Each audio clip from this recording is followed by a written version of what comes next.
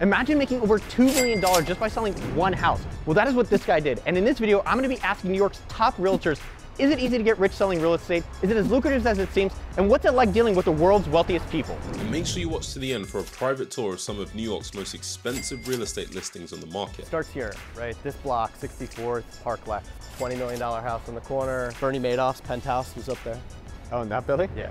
Before we tour these New York mega homes, let's go and hear about the real estate agent stories and how they even got in the position to list these $1 million properties in the first place. How much does Serhant sell per year? This year, I think we'll do 2.7 billion. We are probably grossing $500 million a year.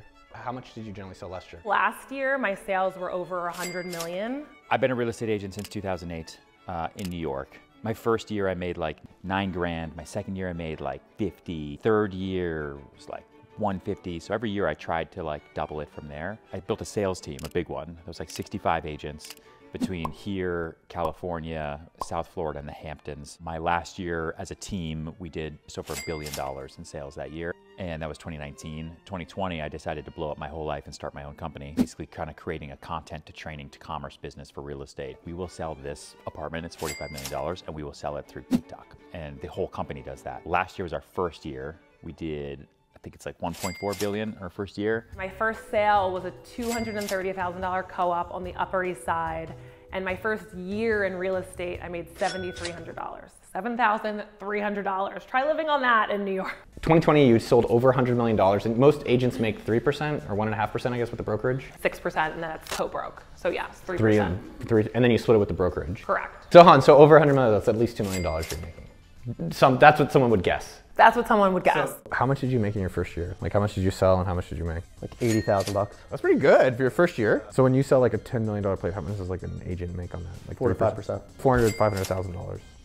And how long does that take to sell? A week to a year. So this house, for example, we had on the market for 35 days. Pretty quick turnaround for it. Fantastic. What do you think separates someone from an average realtor from the 1%? I think I've just been absolutely relentless in my pursuit of success. I saw who my competition was. They're already rich. They already went to the most expensive private school ever. They already have this incredible network and they're doing business that's just coming through their parents. I have none of that. How do I do this? When they're all in the Hamptons or sleeping or taking time off because they have nothing lighting a fire under their own every single day, I'm gonna creep a little bit closer to passing them. Even when I hire new agents now, the ones that have great networks that have been, wealthy or come from successful families for a long time, they'll be good, but it's gonna be very hard for them to be great. What's separating the people that are 7-figure, multi-million-dollar year salaries versus the people who, 50,000 less or nothing? What separates? I mean, you think about it, at least in New York, the story was grandma's just gonna go represent someone just because it's easy. They have a friend in the building, they're gonna go sell the apartment. Then they're in and out of the business. This is my career. This is not short game. This is the long game. 17 years, I don't foresee myself changing careers anytime soon. So I think that mindset, creating relationships for the long term will cause, like my earning power and my market to grow. What else do you think separates someone who's a top broker versus like the people who just make okay money or give up? I think for me and my business, I organically like to meet people. I love to volunteer. I do a lot of volunteer work. That's how I've met a lot of clients because you're seeing these people every week. And it's not like you're going there and trying to push your business and be like sales pitchy, like I'm in real estate, hire me, I'm great. Like if you're into cars, join a car club or go to a car show. Surround yourself with other people that love the same things and do the same things, and you can kind of make your business out of that and get clients that way. So if someone were to make $1 million in real estate, what would you recommend for them to do? I would say do not immediately go into real estate investing. I think a lot of people think that that's where you make money. I think that's also where you can lose a significant amount of money. For me, brokerage is a no-risk investment. Your time is what you're investing into creating relationships for people that are gonna pay you to help them do a real estate transaction that you have nothing to do with. You don't have to buy the glue or the nuts or the bolts. There's no capital investment. And that's what's always set me free, because the risk is your time, but the reward can be endless. How do you connect with the seller or the buyer in general? Our day-to-day blocking and tackling is like old school. It's cold calling. Most of the time I get told to off. These cold calls are warm calls now because I'm constantly calling the same people over the years. It will ultimately lead to a sale. So if someone's looking to build their network, how would you go about it today? Feel rejection. It's inevitable you're gonna get rejected. And that's okay. There's a guy in my office, he started like a year ago.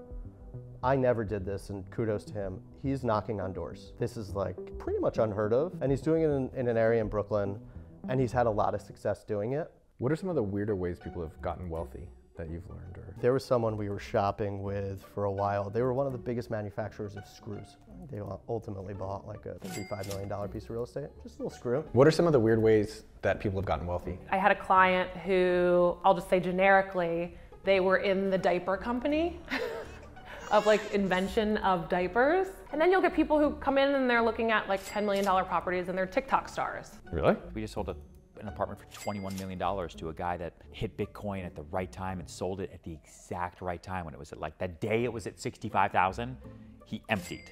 New millionaires are created every single day in the world now, which isn't something that should get you down. It should be something that excites you. Can we get a tour of this place? Yeah, let's do it. Right, so let's actually step out in front. It starts here, right? This block, 64th, Park Lex.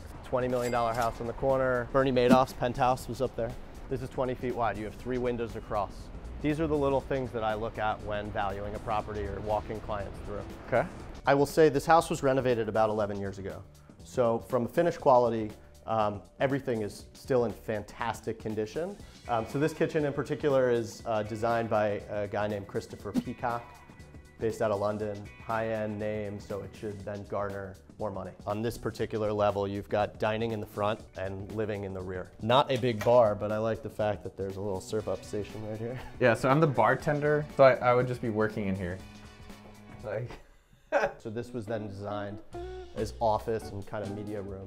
This passes all the way through. So this is another kind of living cool. space, right? So this is where you make your money, sitting at the office, you pass through, and this is where you watch your YouTube videos. And you guys staged this?